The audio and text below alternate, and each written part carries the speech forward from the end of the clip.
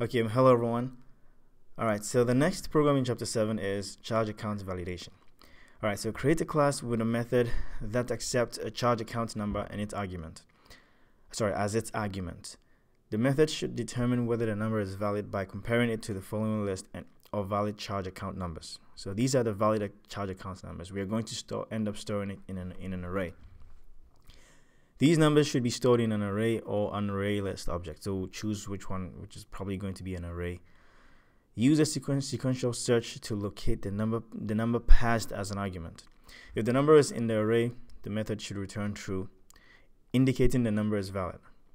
If the number is not in the array, the method should return false, indicating the number is invalid. Write a program that tests the class by asking the user to enter a charge account number. The program should display a message indicating whether the number is valid or invalid. Okay, and so when I read this question, I wasn't sure if Tony Gaddis, the author, wanted us to create a separate class and write a separate program to test the class, or I don't know if he wanted us to use just our class that has the main method to, create a method in there. But I wasn't sure, and so let's just. Because the question says create a class with a method, so let's just go ahead and create a separate class, and then create a program that tests the class. All right, and so we're going to have two files. One is going to have the class, and one is going to have the program that's going to test the class. And so let's have this page. Let's let this page have the class itself.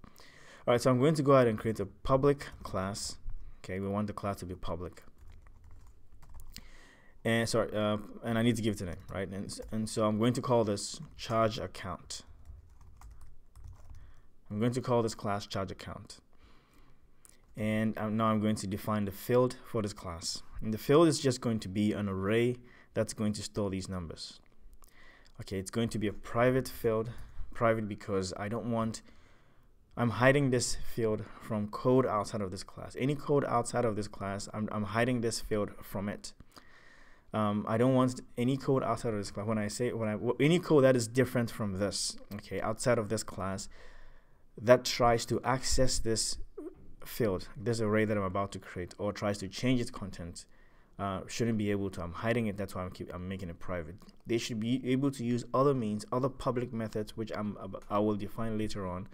Well, in this case, we're not going to define. But when you're creating a class, they should use other means, other public methods, to be able to access the field, right? But then not directly change it or see the content of it. And so it's going to be a private field, right? It's going to be an integer array, right? Because these numbers are integers. So private integer array, int array, and I'm going to call it, over here it says the following list of valid charge account numbers. So I'm going to call this charge account numbers. And we can go ahead and initialize them. We can go ahead and initialize them, or we can wait and initialize them in the constructor. When someone tries to create an object from this class, we can use a constructor to initialize them, or we can just go ahead and initialize it here. And if you want to initialize an array, you don't have to use a new keyword. You can just use two curly braces over here if you know what you're going to put in the array. So we know these numbers are going to go in the array, so I'm just going to make a copy of this whole set, paste it. The only thing is they have to be separated with commas. These numbers have to be separated individually with commas, and so that's exactly what I'm going to do here. So there are a lot, but it will take me not too long. And so if I type in a comma here, I can break it to the next line and then continue.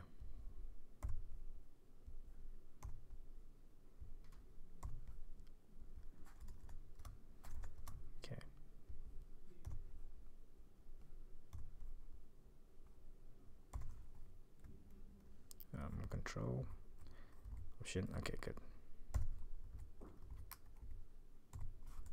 Okay, so now we're done. We have the field set up. When I compile this, I need to save it first, right? I'll save it later on. Okay, so I have the private field charge account numbers.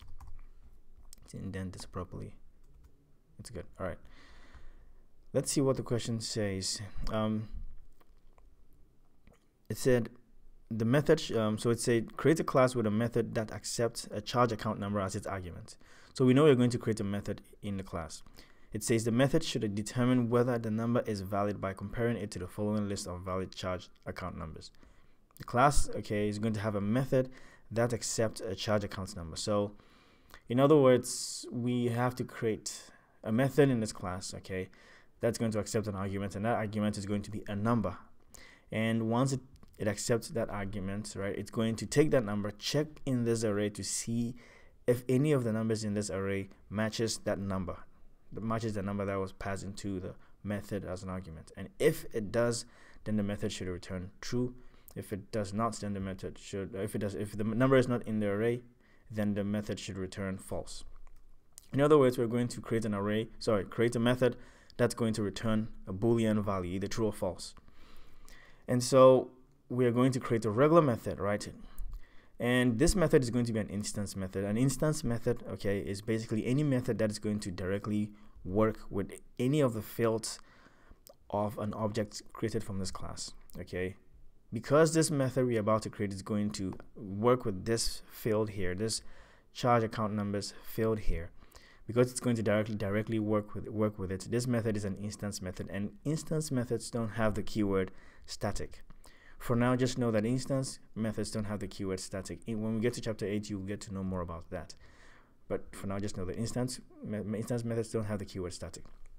And so, but apart from that, they have a return type, everything. They look just like a regular method. And so I'm going to create a public method, because this method is a method I want code outside of this class to be able to access directly. And so it's going to be a public method, no keyword static, all right, no static keyword. I need to set the return type. Now over here, the question said that if the number is not in the array, the method should return false, indicating the number is invalid. And if the number over here is in the array, then the method should return true, indicating the number is valid. And so it's either returning true or false. And we know that if it's returning true or false, the values true or false are basically Boolean values, right? Boolean. And so this method is going to return a Boolean value. And so public, no keyword static, but we set a return type to Boolean, and we give it a name, right? This method is going to, over here, it says create a class with a method that accepts a charge account number as its argument. The method should determine whether the number is valid by comparing it to the following. Okay, so basically this method is checking to see if the number passed as an argument is valid. And so we can give it a name like check, right, if valid. Or you can just basically call it is valid. It depends on what your preference. Any name that makes sense to you. I'm going to use check if. But we can even make it a long game. I can say check. Or basically I can use a name like check. Check if you can call it anything, right? I just want it to be clear, right? And then so you can actually come up with a shorter name if you want to later on. So I'll use something like check for presence, check number for presence, right? It's going to be a regular method. And so check number for presence is basically going to accept in an argument. It's going to accept in a number. Okay, it's going to accept in a number. It's going to check in this array to see if that number is present. And so I need to define a parameter for that argument that's going to be passed in, and it's going to be an integer number, right? Because these numbers in the array, they're all integers. And so I'm going to define an integer parameter and say int number given. A number is going to be given to this method when called. And so check number for present. What number? The number is going to be given here. And so once we have the number, we want to create a loop that's going to go, first of all, go through each element in this array. And so let's use a for loop for that. We're going to use sequential search. And that's what the question said. Sequential search is basically going to search each element, right? Go through each element of the array, start from here, take this number, compare it with the number that's given. If they match, that means the number is, it has been found. So return true. That means the number is there. If not, then check the next one. If not, check the next one. Keep on checking the next one. And if you don't find a number, return false. If you find a number at any point whilst you're checking, then return true. That's basically a sequential search. All right. And so the way we go through the array is, we know that each element in the array is marked by an index, right? The first element in the array has an index of 0, not 1, 0.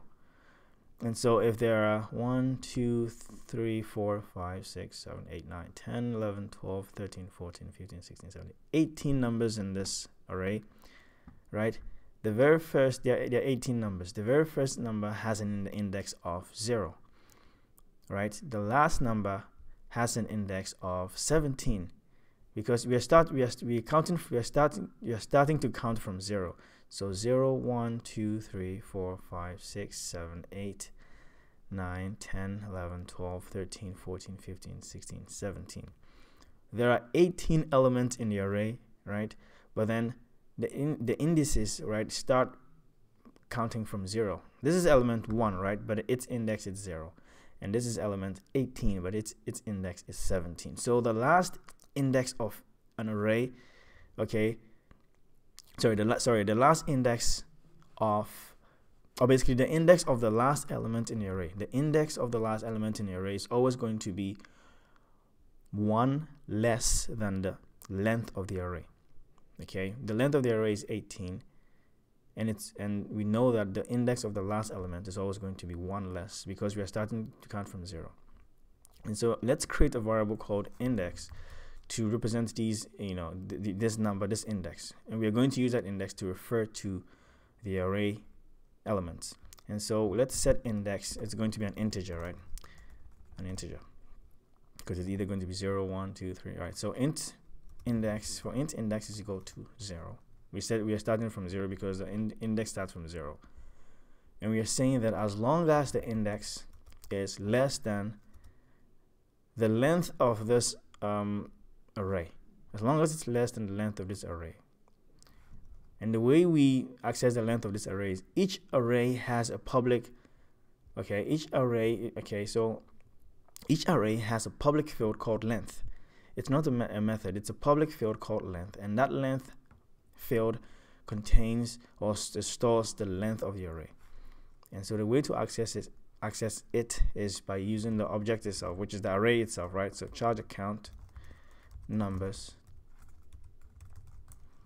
dot length with no parentheses, because it's just a field. It's not a method, it's a field.